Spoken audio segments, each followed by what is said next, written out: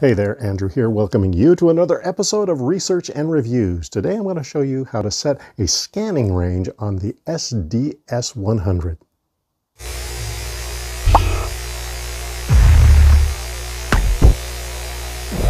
Alright, got the scanner all powered up. Now let me show you how to set that scanning range.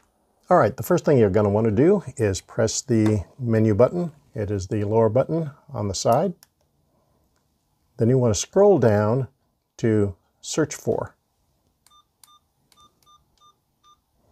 Then with the button on the top, click to select. Next, scroll to Edit Custom, and once again, click to select. Next, scroll to the custom search location that you want to use, and click Select again. I'm going to use Custom Location 1, and click Select. On the top of the list is Edit Name. If you click Select again, that gives you the option of customizing that name. What I'm going to do is scroll over. You scroll left or right with these function keys. So I'm going to scroll over. I'm going to leave the name mostly intact. I'm going to just change it to Custom 1 Test. You scroll, or excuse me, turn the knob to the left or right to change the letters. So we're just going to do T, click E,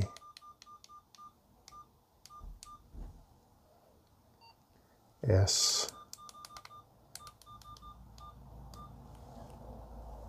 and then T.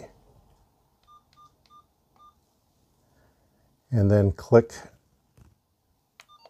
and that changes the name, as you can see up along the top, to Custom 1 Test. Now scroll down to Edit Search Limit and hit Select. And now you can enter manually via the keyboard the lower limit of your search. So we're going to enter 140.0.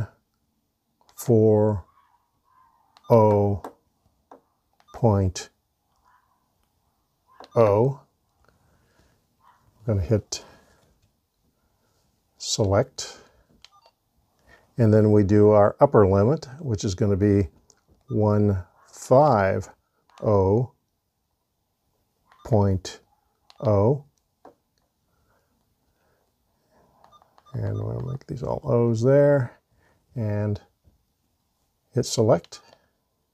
Now press the menu button on the side, press menu again, scroll to Set Search Key, and click Select.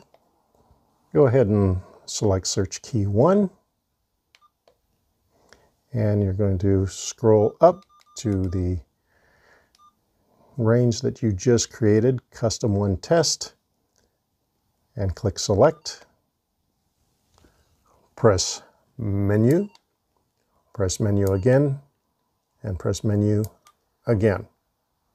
Now to scan the range that you just selected, go ahead and hit the channel lock on any channel that is not currently broadcasting.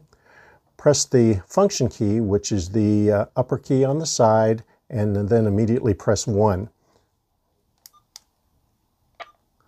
And as you can see now, it is scanning the range that you had programmed in.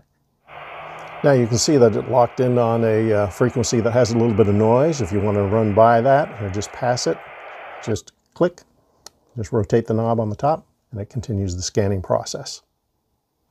To go back to standard scan mode, just hit the to scan function key, and you're back into normal scan mode.